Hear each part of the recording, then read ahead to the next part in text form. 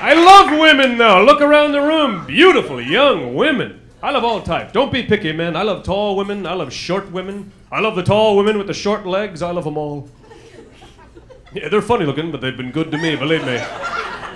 Well, you know, so many men have your categories, right? You've got ass men, breast men, leg men. Hey, baby, not me. I'm a breathing man. That's how much I love women. I mean, for the record, gents, don't get me wrong. I love the asses, and I love the breasts, and I love the legs, because without the legs, you got asses and breasts on the ground, and then 5-second rule and chaos everywhere, so. You know 5-second rule, don't you? You see, legally, after 6 seconds, that's badass on the ground, then. You can't touch it. You want to, but you can't, man. Look it up. It's the law.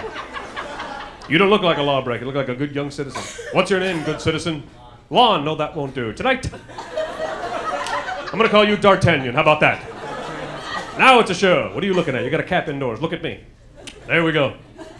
D'Artagnan. I can teach you things, D'Artagnan. I got experience. I was 10 years old the first time I ran my hands down the curves of a woman. 10 years old. Thank you, Mrs. Butterworth.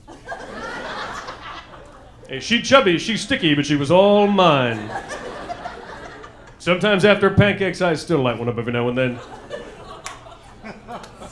Hey, it's my breakfast. Relax. I got stories, oh man. D'Artagnan, dig this. The woman, Wendy Tuckerman. Wendy Tuckerman, she was gorgeous. She was delicious. Her eyes were like cotton candy. She had pink eye.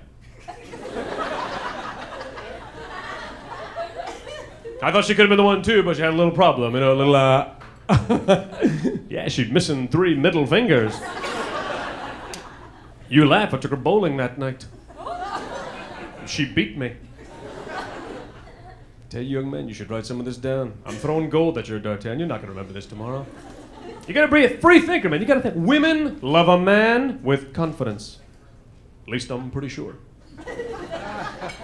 You know, he won't talk to me now, but after the show, he'll be the first one to come up to me, because the young guys, they come up to me in that gym. They want the tips on women. And here's the question I get all the time. Jim, what do women really want? And that's easy. Security. Well, every time I approach one at the bar, that's what she's screaming.